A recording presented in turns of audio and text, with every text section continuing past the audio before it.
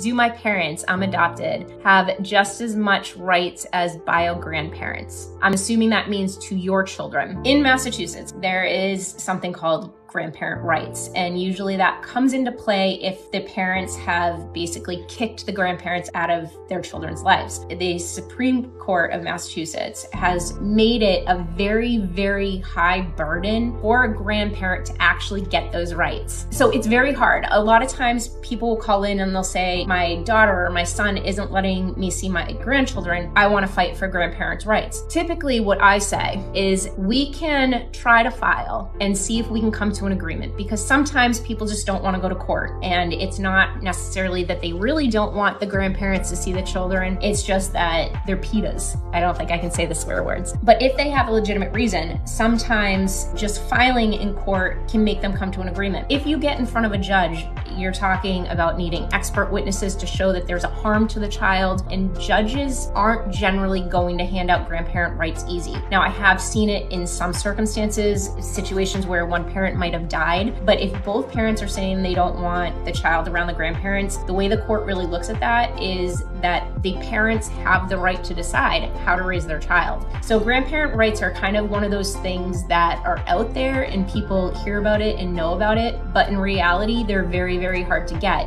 But as adopted grandparents, they're going to have just as much right as bio grandparents if they were going to pursue that type of litigation in Massachusetts.